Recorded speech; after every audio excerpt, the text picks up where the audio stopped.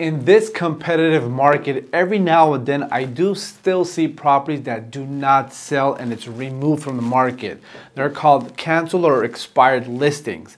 Now, if you're one of those unfortunate homeowners where your property didn't sell, this video is for you.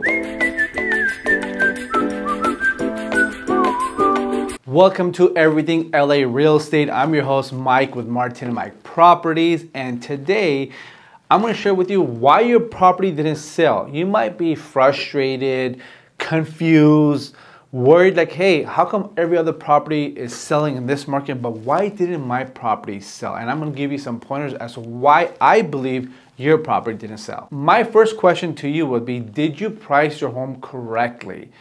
It still surprises me every now and then. I still see homeowners pricing their home like it was 2021 and 22. Yes, there's still more buyers out there, but that doesn't mean every buyer is going to pay any price out there, okay?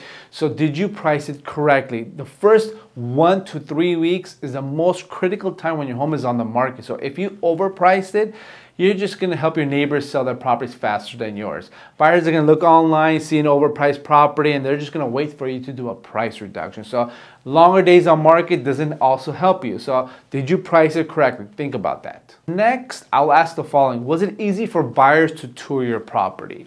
I get it, it's tough when you're living in the property to clean up, prepare for the showings, but like I said, the first 1 to 3 weeks is the critical time to get homes sold. So were you flexible with the showings? Did you pretty much limit the amount of showings? Did you have strict hours for showings? Was it only on the weekends, maybe 2 hours a day? Think about that. If you limited the amount of showings, that means less buyers had the opportunity to sell your property. So if less buyers tour your property, that means your home's not going to sell. So did you limit your showings? Next one, the old saying goes, first impressions is everything. So what was the first impressions? When a buyer walked in, did they feel like, wow, this is such a beautiful property? Or do they feel like the place might be a little too small since there's a lot of furniture? Maybe you had all of your family portraits out there. The buyer just couldn't visualize themselves, their families living in your property. What was the first impression? Did you have a lot of repairs that were visible that the buyers were like, this house needs a lot of work, and they just bypassed it? So like I said, at the end of the day, first impressions count. Buyers buy on emotion first and then justify by logical reasons. So first impression, how was your first impression? Look at your home through the eyes of a buyer, not through your eyes, from the eyes of a buyer, from their perspective. You could judge if your property had a beautiful flow or not. Next, I would say your willingness to negotiate. Did you have any offers? If you did, was it below your asking that you just weren't happy with the price? Did you try to meet the buyer somewhere in the middle? At the end of the day, a home is worth what a buyer is willing to pay for. So did you try to negotiate to come to a middle ground with the buyers? Or maybe you didn't get any offers at all. Did you even consider reducing your price?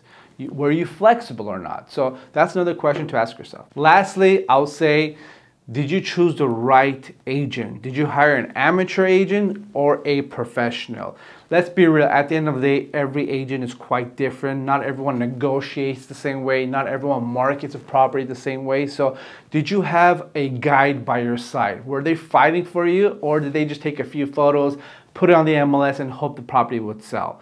So think about that. Did you hire a good agent on your side or not? So in closing, if you're still interested in selling your property and are just curious, what went wrong, reach out to me. I'll take a look at your property. I'll give you my 2 cents on what happened, why it didn't sell, and more importantly, I'll give you the proper steps to take to get your home sold. I'm Mike with Martin Mike Properties. Comment below, subscribe to our channel, and I hope you found value out of this video. Take care.